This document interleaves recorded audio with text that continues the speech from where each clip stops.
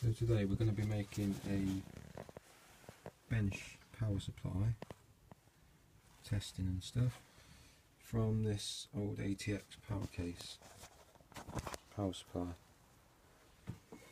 Basically remove these 4 screws, take off the top.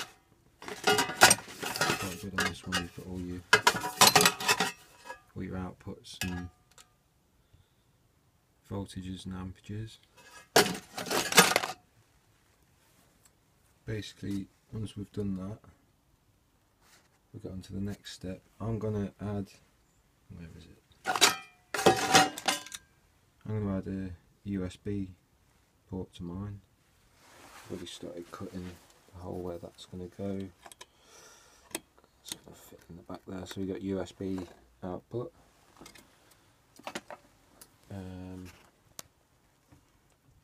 And what else we're going to do? We're going to add some. We're going to add a 12 volt output as well. Basically just for plugging in screens and things that run on 12 volt. And some of the outputs I'm going to leave some of these connectors on, things like hard drives, things like that.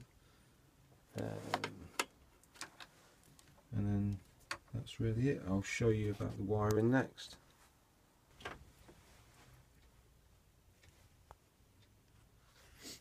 Right, so basically I've wired the USB, I've drilled that, screwed that into there, I don't know if you can see that very well. That goes to the purple and one of the blacks. If you can see the colours very well. The purple wire to the positive, obviously one of the blacks for the negative. The grey wire with the, I think it's 220 ohm resistor, I can't remember, but yeah, you can find out the resistor value you need for your LED. The grey wire goes to the resistor, then into an LED, and then obviously to another black for ground, and that should light up when all the voltages are correct. The green wire, connect that to another one of the blacks, another negative, that grounds it out to tell the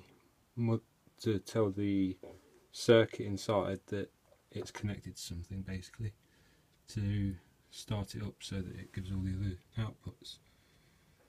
So then I've cut off majority of the connectors, the main one.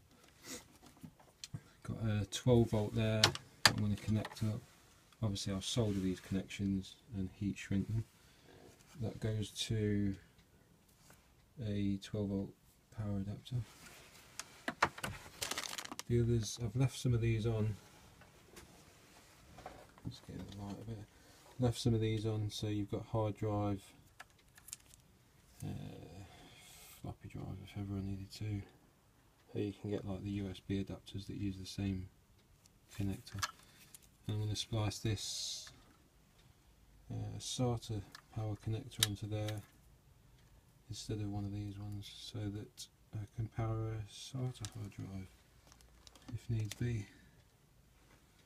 So the other thing, I've drilled and screwed a 6-point connector block onto there. You can use any kind of connectors, so I just chose to use a connector block because it's easier. So basically once that's all, these are all soldered up, heat shrinked to insulate them, and I'm going to tidy that up a bit. I'll put cable ties around and everything, keep them all out of the way so everything can stay cool. And then all the wires that I've cut off there, off the main connector, will connect into here. So you'll have your 12 volt positive, 12 volt negative, 5 volt positive, 5 volt negative, 3.3 volt, and your main ground. And then we can label them up on there afterwards. So I'll do that next. So here it is, pretty much finished. Obviously got all the connectors there, all marked out. USB down there. Obviously, power going in at the back. There's actual main switch on this one. Some of them do, some don't. And obviously I've kept all these on for testing hard drives and stuff. So you get all the connectors there. It's another good one, 12 volts.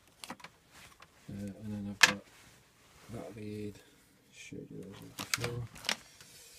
All tidied up, cable tied. And then if we switch it on, let's switch this switch there. Nice little glow LED just above the USB socket. Just got these USB powered speakers, plug them in, show that the USB is working. So we've got USB power, and those power outlets, all those testing hard drives, etc.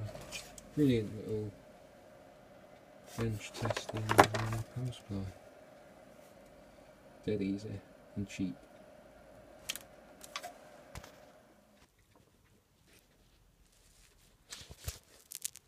Incidentally, as a little side note, the SATA hard drive power connector that I've spliced in there, that came from a old